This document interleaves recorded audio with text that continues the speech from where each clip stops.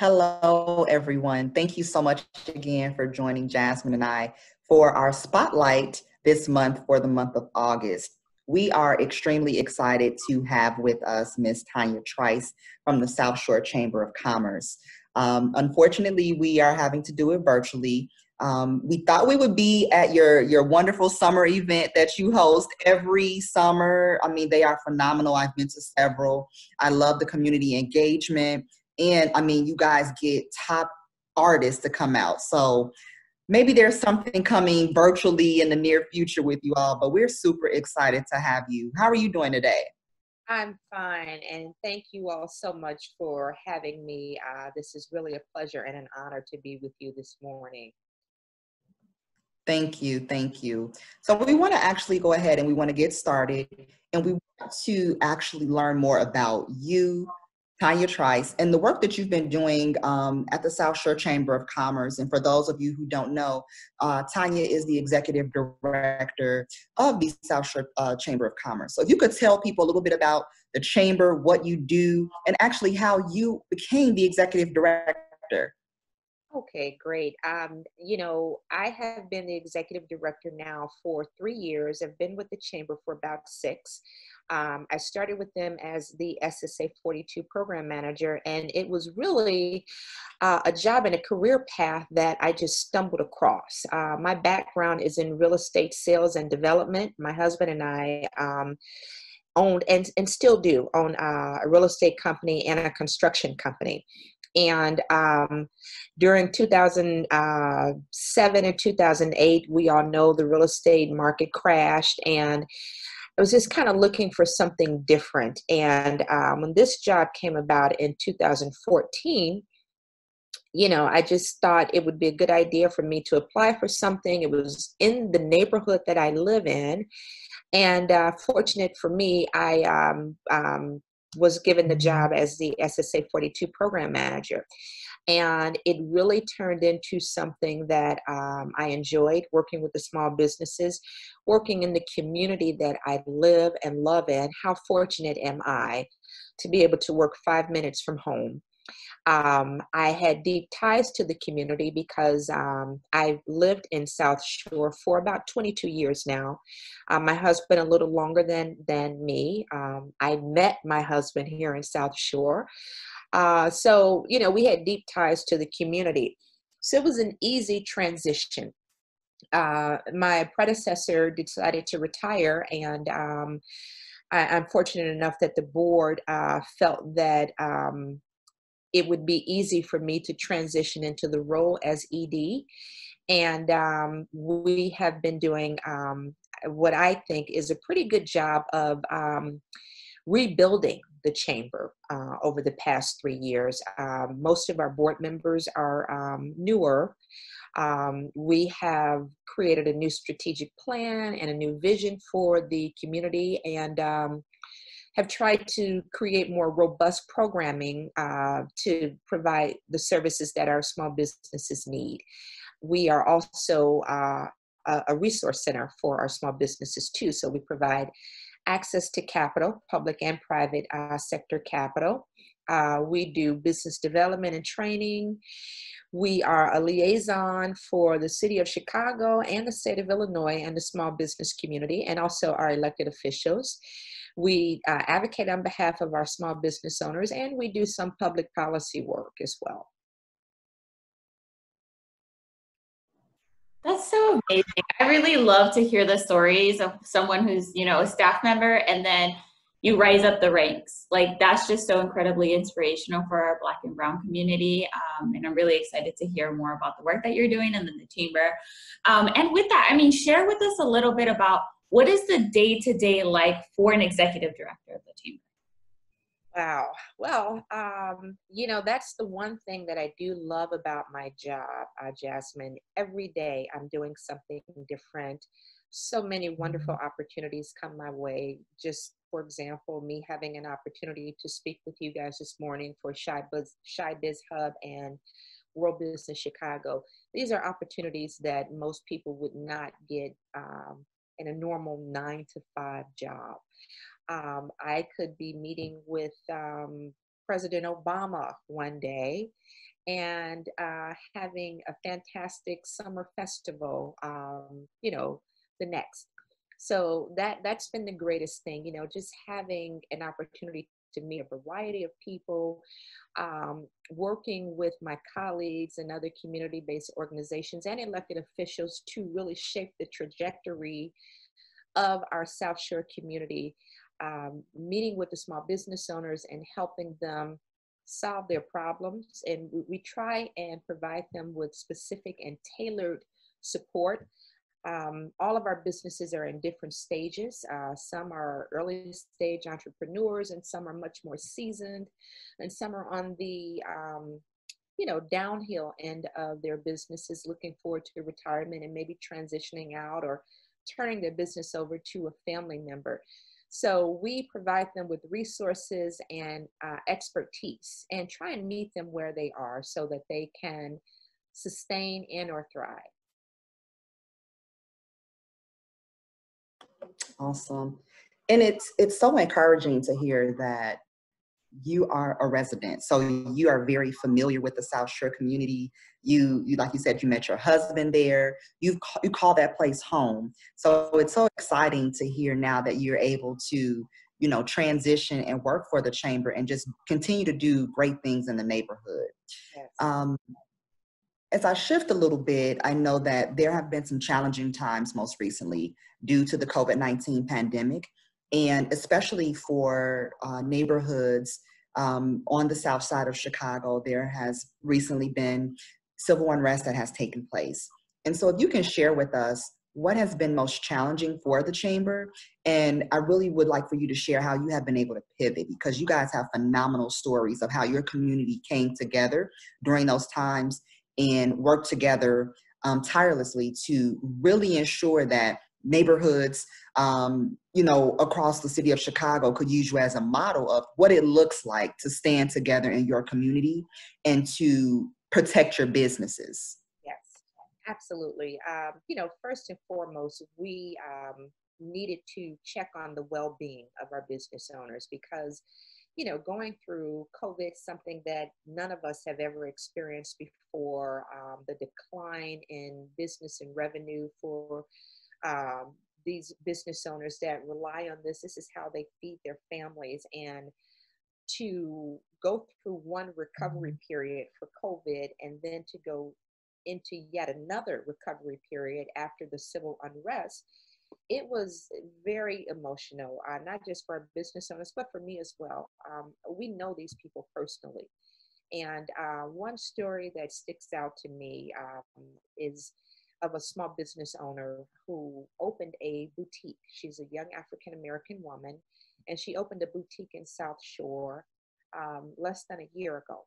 And she was really doing well and thriving, very happy, excited about the growth of her business. And she was looted, and they took all of her inventory. Her entire inventory was taken. And it was heartbreaking to see her, after going through the growth period. And Maurice Cox from the city of Chicago came out to our district to visit, and we went in to see her, and she had a table with t-shirts on the table, and she said, I am going to rebuild, and I'm just going to start small. So I'm selling t-shirts today, and I'm going to build from there because I want to stay in South Shore. And that type of resiliency is what we need in times like this. People that are committed to the cause, they are committed to their dream, and those are the businesses that we have to support. If they make a commitment to come into our community and service our community, then organizations like the South Shore Chamber of Commerce have to make the commitment to them as well. And we have been working with this young woman to provide her with all the resources that we can on the local and state level. But in addition to that, we have done specifically those things, identifying resources to help our businesses reopen, to help our businesses sustain until times get better, and also to help them pivot their business model in some cases. Many of our businesses have had to go to curbside service, develop a more online presence so that they can attract customers back into, their stores. Um, so it's been challenging, but we have been able to provide assistance through the Paycheck Protection Program. The University of Chicago also gave a small business resiliency grant. The SSA, Special Service Area 42, created a small business grant of up to $3,000 per business in our district. And those grants have literally helped many of our businesses sustain. We have helped businesses receive the SBA grants, and most recently the business interruption grant offered by the state of Illinois. So that has been our main focus, is identifying resources and making sure that we get the resources in the hands of the business owners and provide them with the technical assistance needed to apply. Thank you, Tonya, for giving that incredible example of resiliency. I mean, that's what we always want to showcase too of our small business owners here in Chicago. So that was a great example, and just also the great work that you're doing in the chamber, being that liaison. With that said, we have a lot of viewers too that don't necessarily know, like, what does the business ecosystem look in Chicago South Shore? What does it look like? And have you seen an increase in business growth? If so, what do you contribute this to? Yes, I think that there has been an increase in business growth. It's been slight, but I'm very fortunate and grateful, I should say, to the current administration at City Hall. Mayor Lightfoot and her team have put together some phenomenal programs to increase economic growth and activity on the south and west sides of Chicago through the Invest Southwest program. We're very excited to be one of the 10 communities selected by the city to participate in this program. And we think that that will provide just essential resources that we need to strengthen our commercial corridors. Also, the city has many plans underway for some of our blighted commercial corridors. So this influx of resource, attention, activity has been great for many communities on the south and west sides. There has been quite a bit of finance and capital available through some of the sources that I mentioned previously. And again, it's much needed. And it does help to strengthen the ecosystem in communities like South Shore, and provide hope for our business owners and those that are thinking of locating their business in South Shore and communities with similar demographics. Awesome. So Jasmine and I really wanted to also, it's so amazing that we were able to get you on today. We wanted to say congratulations, because we know that the South Shore Chamber of Commerce actually is now part of the Illinois Small Business Development Center ecosystem. So that is amazing. And if you can share with us, what does that mean for the South Shore Chamber? And then what are you able to provide now for the South Shore community with the designation? Thank you. And we are very excited to be one of the 35 centers across the state of Illinois. I think it came at the perfect time for South Shore. We really do have a lot of momentum in South Shore right now, with the plans for the Obama Presidential Center coming less than a mile away from our main district. The Small Business Development Center will give us an opportunity to provide more concentrated resources for entrepreneurs and small business owners. We will be able to provide one-on-one consultation and training, small business workshops, again, access to capital. And these are all things that we have been providing in the past, but now we have a greater capacity capacity to support more businesses in the community. We're fortunate that we have been able to hire 2 new staff personnel as a result of being designated an SBDC. So we have our new SBDC director, Eric Soderberg. He's phenomenal. He is also a business development educator, so he is the perfect person for this role.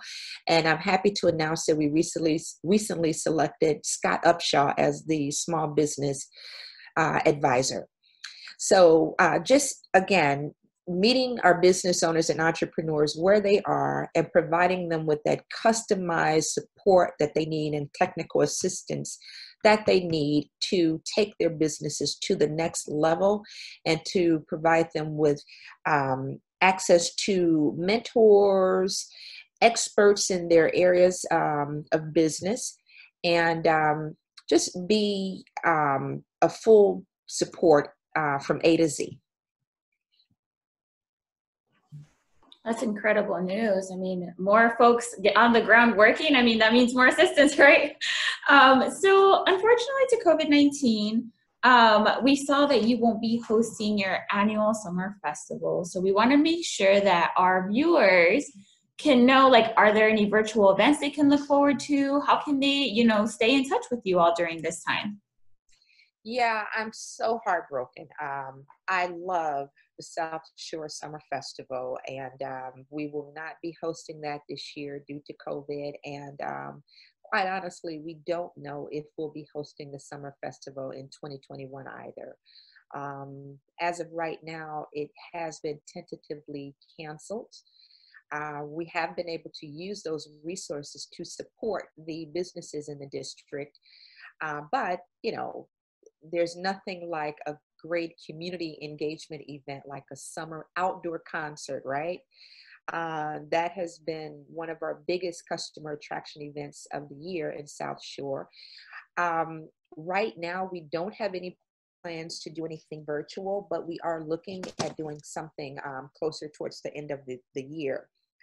The South Shore Chamber also has an annual gala that we host every year, and we plan to pivot virtually for that this year. So those things are still in the planning stages.